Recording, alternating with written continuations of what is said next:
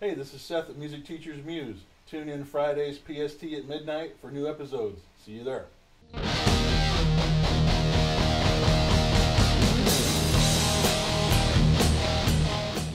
All right, welcome back. Today we're talking about when the music doesn't matter because you're playing counselor and being a confidant to your students.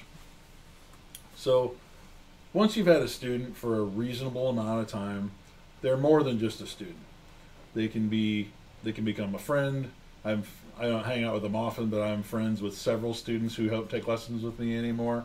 I hang out with them a couple times a year, but I keep in touch with them. They always want to know what I'm up to musically. They support my, my independent YouTube channel where I just do my performance stuff, and they're just really appreciative of everything I did for them as a teacher, and they become good friends of mine. But when you have a student you're working with continually for a long period of time, you get to know them as a person. You're not just their music teacher. You're somebody who teaches them music who they confide in about other areas of their life, because it's really impossible to not get that.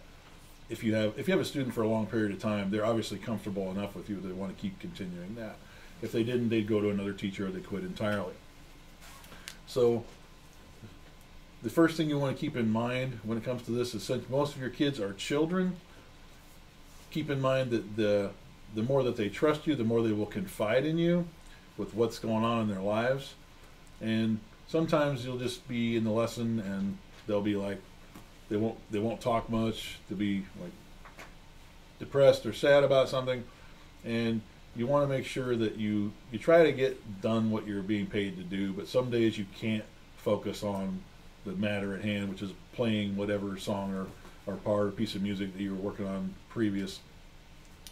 And you try to get them to open up a little bit, because something's wrong, where they don't want to play, or it's literally just not on the table for today.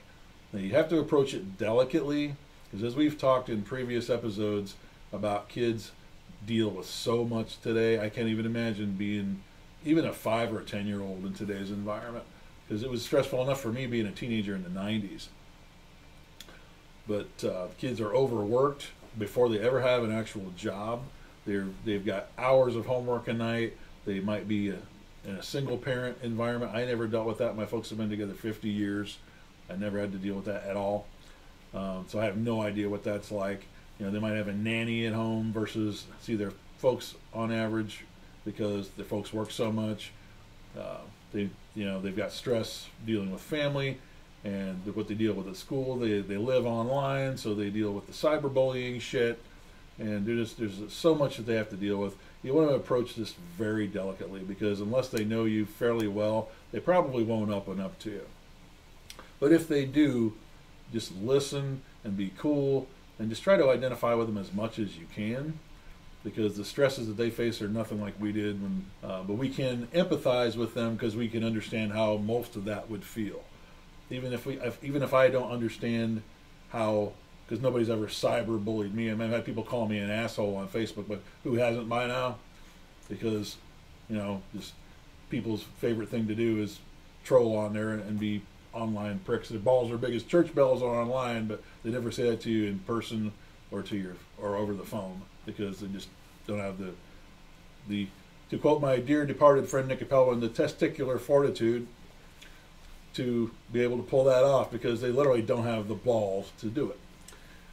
But I can understand how it would make a kid feel, because like their online Instagram, or most young kids aren't on Facebook anymore. They think that's for old people. But seriously, I've had young kids say that. But they're on TikTok and Twitter and all that other shit. But literally, you can empathize that it would really hurt them to have somebody make fun of them online, because if they have a bunch of friends that share the same group of friends on there, then it gets out that they're this, that, or whether it's true or not.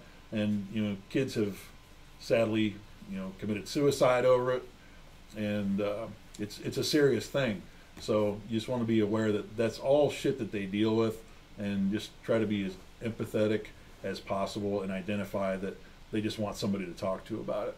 And the more that you are able to do that, it shouldn't be, unless it's a kid with a lot of serious problems, it shouldn't be a real common occurrence. it's usually pretty rare when I have to ask them if they want to talk about something because they're kind of not in the zone that day. So make sure that after a certain period of time, if it's just not flowing like you want it to, that you know something's wrong and you've got to attack it from a different perspective. You don't want to spend a bunch of time either trying to coax something out of them that's not going to happen because they're just not into it that day. It's the same idea of you don't want dead air in the room. Like if you're at a gig, you don't want dead air on the mic for more than a few seconds because it's not good. It makes you look bad, and you don't want the parent thinking that nothing's happening in the room. So you got to make sure that you fill that time with something productive or that helps the situation. The other thing you want to make sure too is when that does happen, that you just, depending on how delicate the matter is, if it's something the kid is okay with, their folks know about, they might not know. Chances are that they're not going to tell you something so secretive that they wouldn't talk to their folks about it. Their folks probably already know. If it's something the kid is okay with you mentioning to them, but you just want to make sure that you tell him he had a rough day and there's obviously something bothering him, you might not even tell him what it is because the kid probably will anyway. Like I've personally never had a kid confide in me that they were molested or anything like that, but I mean, it does happen.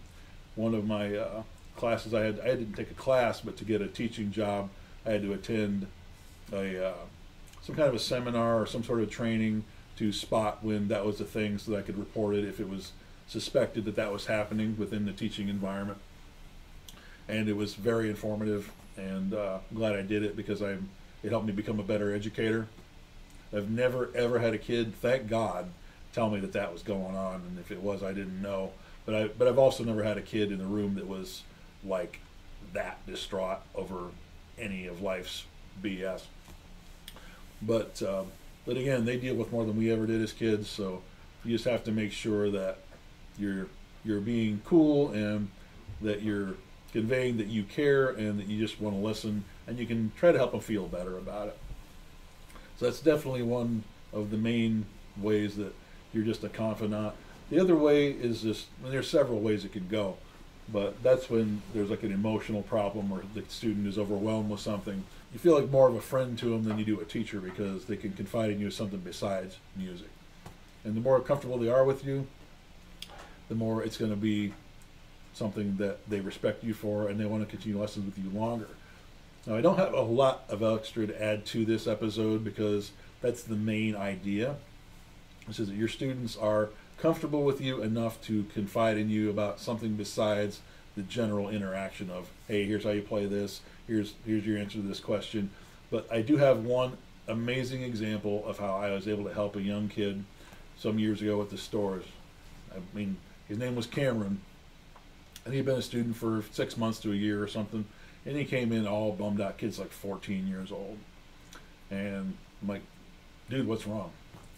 And he had this girl that he was seeing who was all messed up, and she was at the age of 15 or 16 was already a drug addict and had all kinds of problems with that, and was in and out of foster homes and juvie and all this other stuff, and she was messing around on him.